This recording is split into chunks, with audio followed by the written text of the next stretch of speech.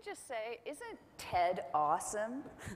Like, seriously, isn't it amazing? It's like so much fun. Like, these people have curated this event for us and brought people in from all over the world. It's just so fantastic. I love TED. So my name is Sue Gardner, and I'm the executive director of the Wikimedia Foundation. Wikimedia Foundation is the nonprofit organization that operates Wikipedia. Thank you. Anybody who knows anything about charities knows that people who run charities spend a lot of time going around to conferences and talking to people about their work and what they do and trying to persuade people to donate. So I spend a lot of time doing that too. And what I have done over my time with the Wikimedia Foundation is I've really focused on a message of reassurance, right? People have historically been quite skeptical about Wikipedia. Is it a high-quality website? Is it good enough to be used in schools? Should journalists use it, et cetera? So I've really focused on a message for those people saying Wikipedia is good quality. I've pointed people towards academic studies that have been done suggesting that Wikipedia is of comparable quality to the Encyclopedia Britannica, to the German Encyclopedia Brockhaus, and so forth. And I've talked to people about how the folks who edit Wikipedia, one of whom I just met backstage, the folks who edit Wikipedia are earnest, sincerely motivated, high-minded, altruistic people who want to make the world a better place. All of that is true. But I have found that over the last couple of months, I've become a little bit unhappy with that messaging because it seems to imply that Wikipedia is entirely safe. And Wikipedia isn't safe. Our job is to bring knowledge to people all around the world, and that is sometimes, in some circumstances, quite a radical act. So I'm going to return a little bit later on to that notion of Wikipedia being radical, because I'm starting to nuance my message around that. I think it's important for people to understand what Wikipedia is. So I want to show you this slide. This is my favorite slide. I had it made for me. It shows audiences to websites, news, information, reference websites. This is global audience measured using unique visitors globally around the world. And it's according to ComScore Media Metrics, which is the industry standard for audience measurement on the internet. The blue line at the top is Wikipedia.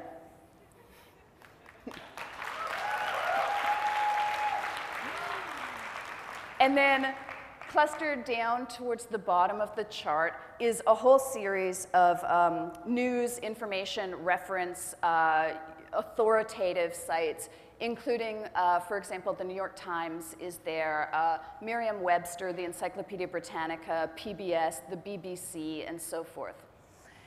So why do I show you that chart?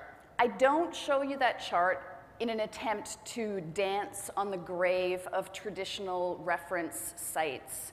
I spent my entire career working in public broadcasting in Canada, and I'm a big supporter of the traditional media. I respect what they do. I like what they do. I think their work is really important.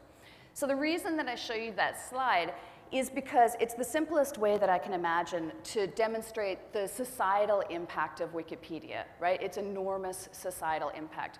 So Wikipedia reaches 408 million people around the world every month. That's what that chart is showing. It is the 5th most popular website in the entire world. And it's a site that's created entirely based upon voluntary efforts of people like the guy I just met backstage and people like the people in this room. I like to introduce audiences to Wikipedians because I think that most people don't think very much about how Wikipedia gets produced. I think people think of Wikipedia as kind of like a utility or a public service, like their water service or their electrical service in their home. I think, you know, you go to the internet, you turn it on, and Wikipedia is always there for you. And I want people to actually understand the folks behind the encyclopedia and how it works. So we have an annual conference of Wikipedians every year. It's called Wikimania. At Wikimania in Gdansk this past July, I commissioned a little film. It's very short, and it's just Wikipedians talking about how they got involved in Wikipedia and why they edit it. If you have knowledge, why you must keep it by yourself? you must share it. I think I liked that the purpose of this website didn't say website, didn't say wiki, didn't say internet, it just said free knowledge for everyone in their own language. When a community is open, it's really made of those who dare taking this invitation. And this is an invitation. Of course, you don't have to take an invitation, but there is an invitation out there in an edit button to say, come be part. What you know is as important as what we know. You know, you're giving education to people, and not just any people, but the whole of the world. So I feel great by contributing to an encyclopedia that is accessible to virtually everyone in the whole world. It's just making yourself happy by helping others. That's it. Because I want to be happy, I help others. You're working together with so many different people from so many different cultures, and it's just amazing. The thing about it, for me, what it's really about, it's just really sweet people. You know, we've got all these really sweet people who are they get online and they're typing, and instead of yelling at each other or just having a conversation or reading about gossip or whatever, they're trying to build something that everybody else will find useful. I just think it's really sweet, really nice people.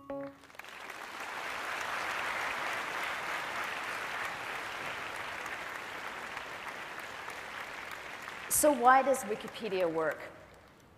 Wikipedia works because it's a shrine to altruism.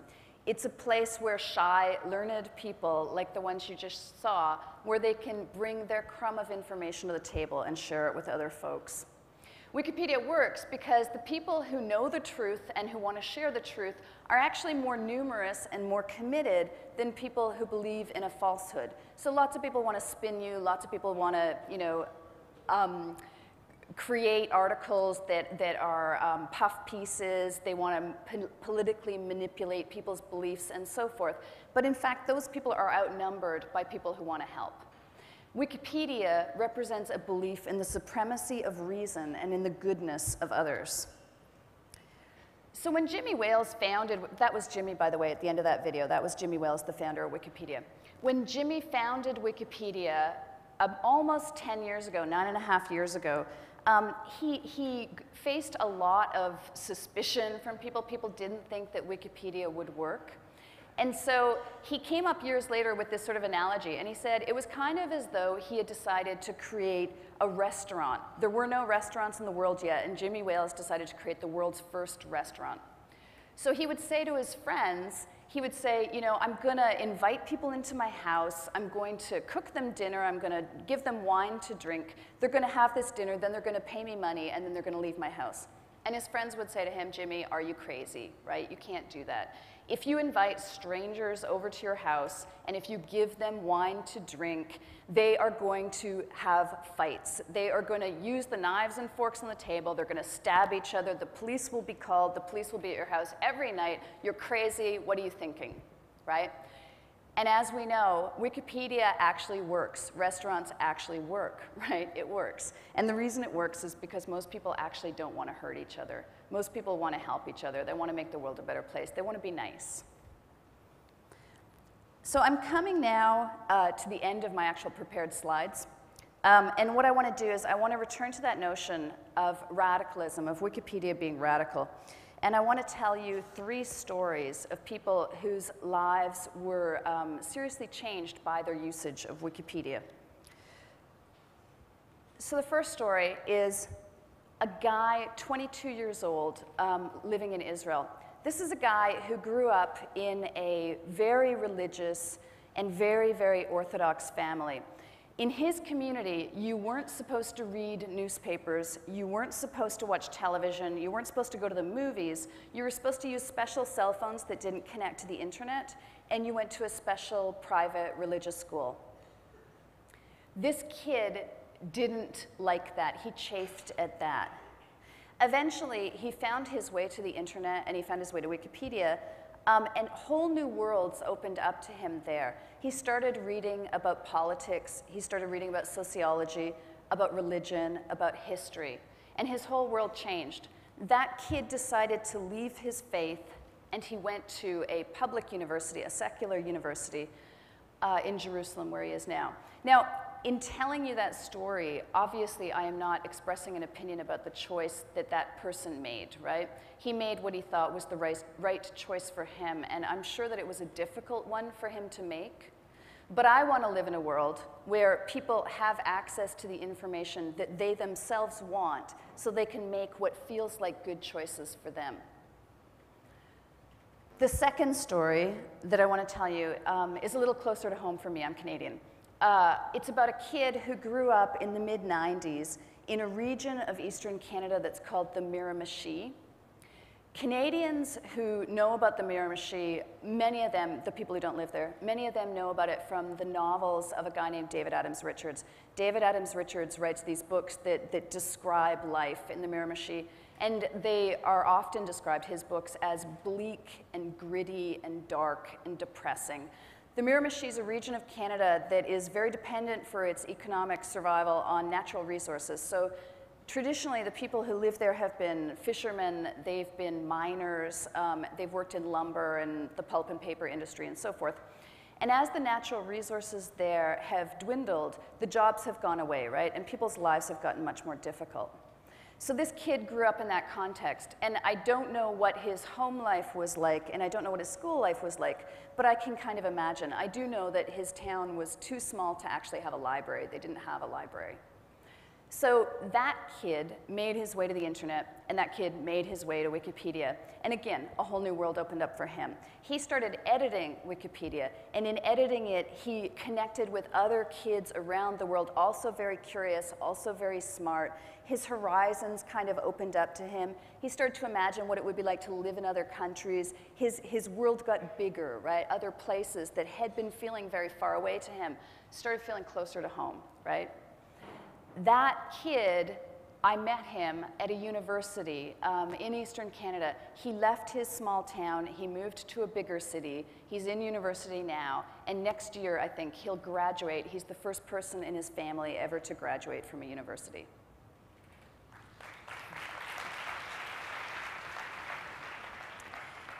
And then my third story is about a kid who grew up, he's gay. He grew up in a country where homosexuality is illegal and where access to sexual information, pornography, but also just reference materials is really hard to come by. That kid found Wikipedia, and on Wikipedia he found a wealth of information about homosexuality. So he was able to find, for example, the history of societal attitudes towards homosexuality. He was able to find the history of legislation and how it had changed over time in different countries. Anthropologists' description of homosexual behavior in cultures around the world and among animals and throughout history and so forth.